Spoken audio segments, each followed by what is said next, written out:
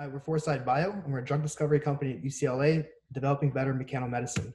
We're seeking to develop better treatments for what we call mechanical diseases, any disease where the tissue and the cells inside your body squeeze too hard or sometimes don't squeeze enough, leading to the disease. An asthma attack is a great example where airway tissue squeezes too hard. That narrows the airway and it makes it difficult to breathe. So a similar kind of event, a mechanical event, can occur across all the different tissues in your body, leading to a host of other disease areas that can impact health. And we believe that we can develop better therapeutics for these conditions by directly measuring how cells exert mechanical force and then testing many drugs to see which drugs can control that process. This is a very logical approach to the problem, but one that's been hampered by a lack of technology. Previously, it was impossible to measure contraction of cells in a way that enables drug discovery. This is a problem we solved with technology developed at UCLA. We can now measure how much force individual human cells exert in an automated and controlled way that allows us to test drugs. We do this by giving cells this adhesive marker, which they adhere to, and then they squeeze. And you can see that through squeezing, they make this shape smaller, and we can quantify exactly how much force is applied. So we do this now in a very standard formats for drug discovery, such that we can assay hundreds of thousands of human cells that contract at a time per experiment and screen at least 10,000 drugs per day to find drugs that could impact contraction and become medicines. And here's an example of an image acquired from one of these screening campaigns. We know this method works because we've taken drugs already in use by patients for mechanical diseases and tested them in our system, showing that they have the same kind of effect. So our goal is to build the world's leading company treating mechanical disease. We've built already a really great team, including four full-times in the lab, and a leadership team, including UCLA co-founders, as well as veterans from drug discovery, in medicinal chemistry, and in business development. We're growing our patent portfolio, and we've licensed issued claims to this technology from UCLA. We're focused on a number of different areas, including lung fibrosis, where unfortunately cases are expected to increase as a result of COVID infection. Overall, as a company, we believe that we can generate early stage drug candidates across many different mechanical disease areas, and each one could potentially be a home run for the company. We've accomplished a lot with little. We've raised $2.5 million of non-dilutive grant capital. And with this funding, we have built a strong team, we've licensed the IP, and we've built really robust operational scientific processes in the lab. We're a fully functional company. In fact, we've got early stage promising drug assets that we want to now test in animal models.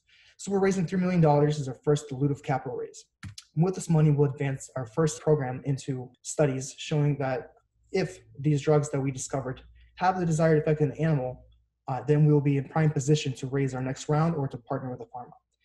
By virtue of the speed of the screening enabled with this technology, we're looking not in one program, but already in two and subsequently many more. Ultimately, we believe we can generate many different assets across many diverse mechanical disease areas, partner with many pharmas, and generate continued returns for investors and value for patients. I'd be happy to talk more. Please reach out. My contact information is shown here. Thank you for your attention.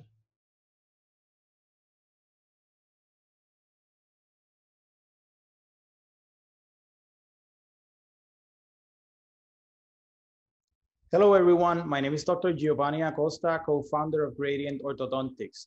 We're currently looking for additional investors, and I'm excited to tell you about our company and products today.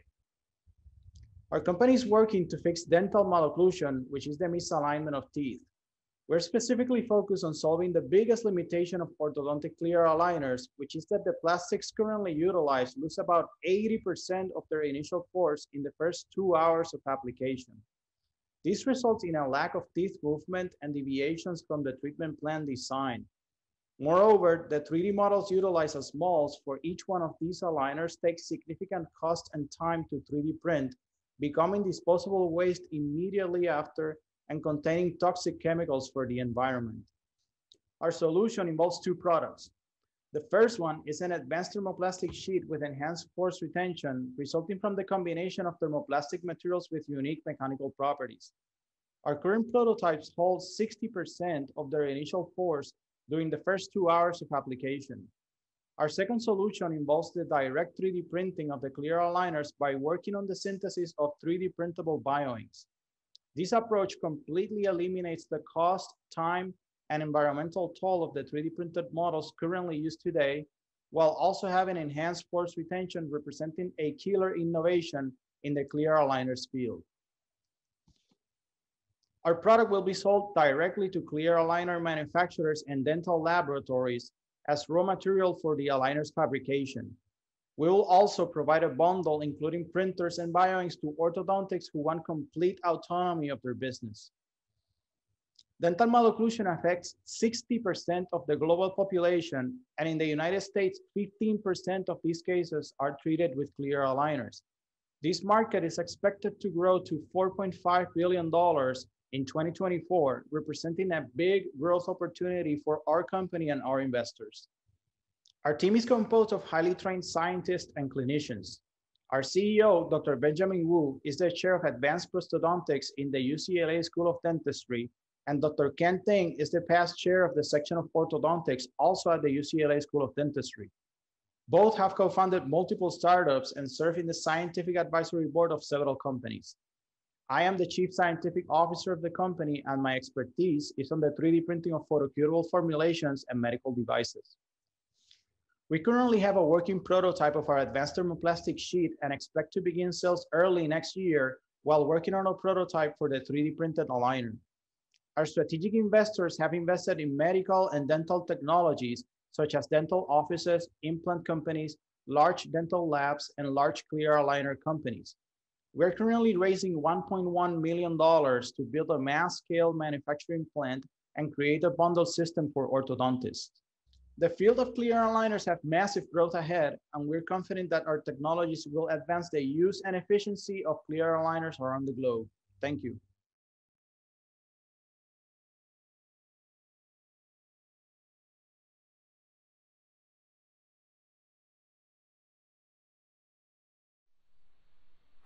I'm Dr. Stephanie Canali, the co-founder of Lactation Lab, which is the only US company testing breast milk.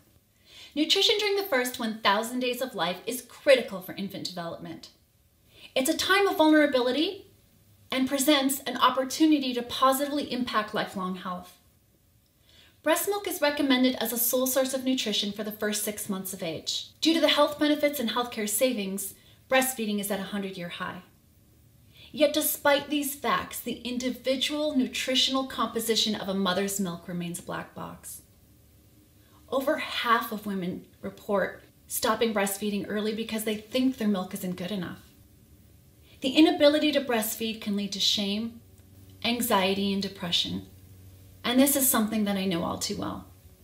Lactation Lab was born from my 15 years of clinical experience as a family doctor at UCLA, having treated thousands of moms and babies, and my personal experience as a mother who struggled with breastfeeding.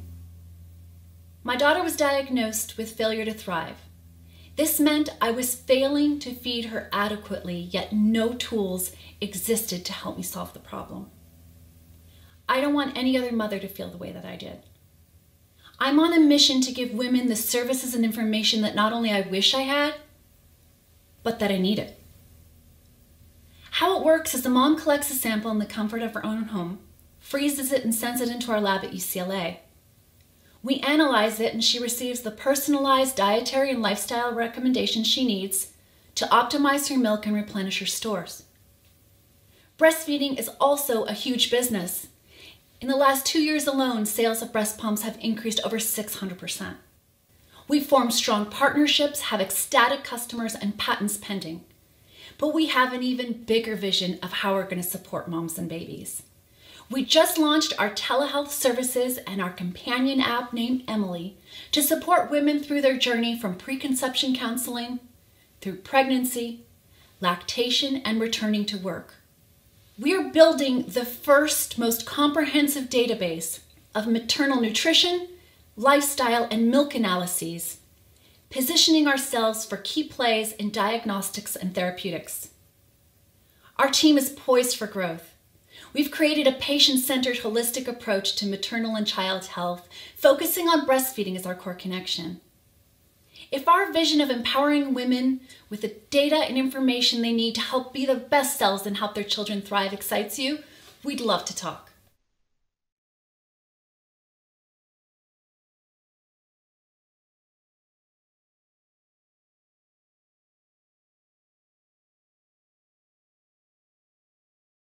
Hi, my name is Courtney Young, and I'm a co-founder and the CEO of Myogene Bio, a startup dedicated to developing cutting-edge therapies for muscle disease, starting with a gene editing therapy for Duchenne muscular dystrophy. The founding team consists of myself, Dr. Melissa Spencer, and Dr. April Pyle. Together, we did the initial development of our gene editing approach during my PhD and postdoc in their labs at UCLA. They bring important expertise in muscular dystrophy and stem cells. I've been inspired to work on muscle disease by my cousin Christopher, who was diagnosed with Duchenne about 12 years ago. Our initial approach is for Duchenne muscular dystrophy, or DMD, which is a devastating muscle wasting disease caused by mutations that prevent dystrophin protein production. Boys with Duchenne typically become wheelchair-bound in their early teens and often die in their 20s or 30s. There's currently no cure and only limited approved treatments.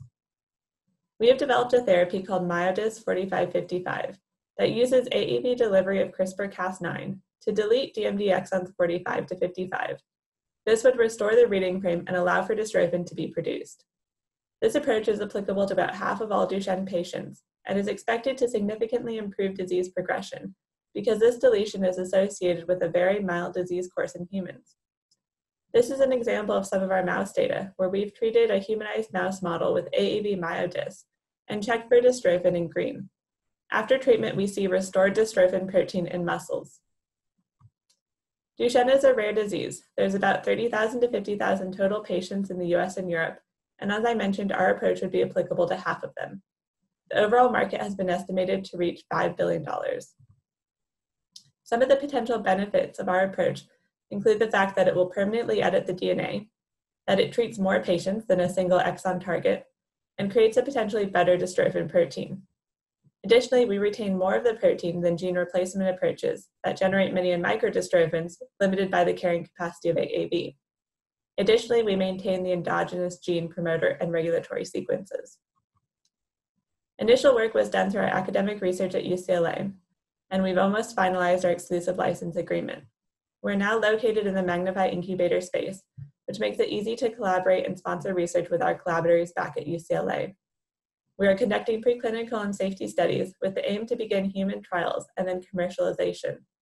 We will potentially be acquired or partner with larger biopharma, otherwise we'll grow Myogene to encompass those roles. So far, we've been funded through 3 active grants and friends and family investment. We're currently raising a Series A round with Chardon to raise funds that will be used to complete our preclinical studies and expand the team, with the aim to get to an IND filing by the end of 2022. Thank you, and here's my contact information.